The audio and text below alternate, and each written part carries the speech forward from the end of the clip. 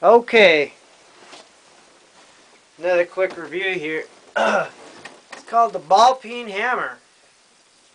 I picked this up at a pawn shop.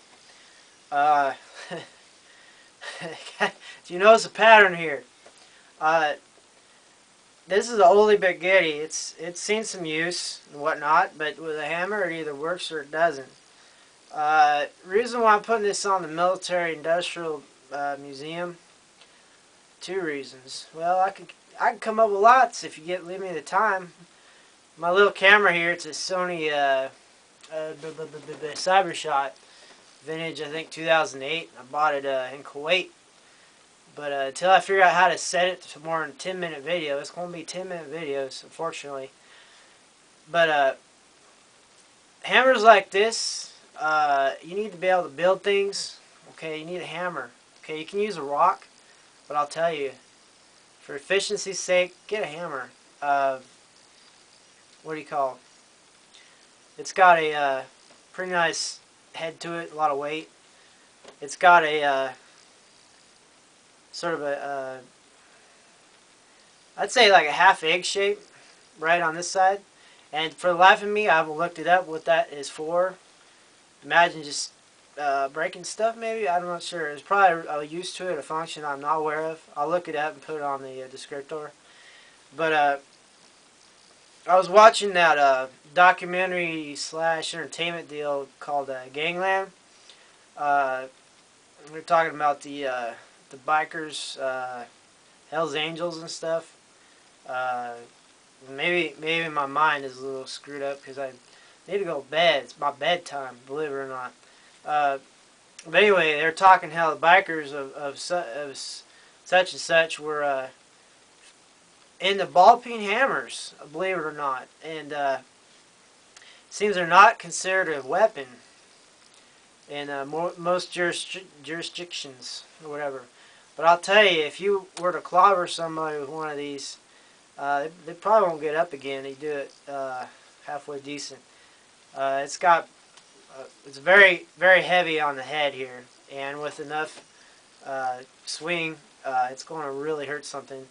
And so, what a lot of urban defense type people have recommended, I've done some reading, is carry one of these in your vehicle or whatever with with some nails and maybe a belt, what do you call it, tool belt, so you have a probable legitimate cause. You're carrying your tools with you, but in a pinch, you could really have a defensive weapon on you that's not going to put you in jail for having it.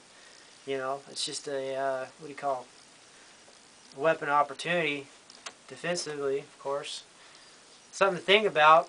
I picked this up for $8, so go check out your pawn shops and stuff for like hammers and things like that if you want. I recommend it. And when you got a pesky nail you got to nail down, there you go. You're ready, right? Gosh, I wish I knew what this. People aren't trained up on tools as much as they used to be in the past. Like me, I'm learning a lot of stuff. I wish I knew more than I did. But there you go. You can wish one hand and learn with the other, I guess. So, how much time we got left on this thing? Probably not that much time. Oh, the guy at the pawn shop, he loves to coat all the wood tools he gets with some kind of linseed oil or something. So that's why it's such a dark patina. But anyway, this is one of my best pickups. I've used it constantly pounding nails, not pounding noggins or something. But think about in a military sense, man. We don't really have war hammers and things like that in today's army in the United States, but we've had tomahawks and things. But don't overlook something like this. It's meant to cause a lot of force in a small amount of area, and it's not illegal in a lot of places. How much time we got left? I'll do a close up. Oh, we got 5 minutes, man. Okay. Well, let's see. There you go. That's the price tag, $8. The pawn shop I went to, they're cash only, so cash talks, right? Money talks. That's probably some kind of sealant and stuff. So when they mount the steel on the wood here, that fills in the gap. Not really sure what it's made of. Probably some kind of epoxy or whatever. But anyway, like I said, this hammer probably outlasts me. I wish I knew what this was for. Of course, I'll find out here soon. But there's nothing like a dumbass on video on YouTube talking about something he doesn't know. It's irritating, I know. Here I am playing the role. So a little bit of damage on this thing here, right there, right? But still functions. So anyway, it's a hammer, ball-peen hammer, I believe. So it's not brass knuckles. It's not a trench knife or anything like that. But still, it's actually a tool you can use to help build whatever, you know, things out of nails and wood and whatever you want. So, but in a pinch, you know, it can be used defensively or offensively. You know, it's like the Department of Defense used to be the Department of War. You know, it's all subjective. So anyway, I'll rant a little bit. Let's see. Yeah, what's the point of me making these videos? Okay, well, listen. I'm a veteran, former Navy, now I'm National Guard. These veterans need to think about making some side ventures and businesses and things like that. My venture is YouTube videos on this channel. I'm going to review military subjects, more, better quality, you know, more variety, things like that. Make it worth your time and my time. I am a fountain of knowledge, and I don't have anywhere to put it except on YouTube. And I found I can describe something a million times to a million different people, or I can just put it up on YouTube and just describe it once, and whoever wants to see it will see it forever and ever, as long as Google lasts. Probably Google will be around for the next eon, the way they're doing things.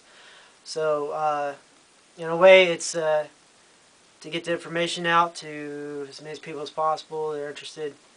I've got a lot to talk about. I've been all around the world, seen many different places, lots of different faces. Got lots of friends made and lost contact with. Maybe some will find me through this YouTube channel and like that. So feel free to ask me questions and things like that. Please support my sponsors, because for whatever reason, look at what they got. You know, click on their ads, things like that. If you're truly interested. Otherwise, don't waste your time, of course. What else? But, you know, you never know if you're interested until you look, right? But I'm going to keep churning out whatever I got. I've got a ton of military knickknacks and crap I can go over.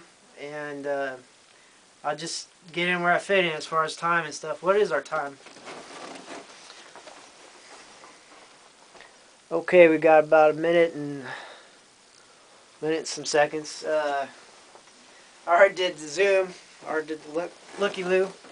Let's see. Yeah, today's cold day.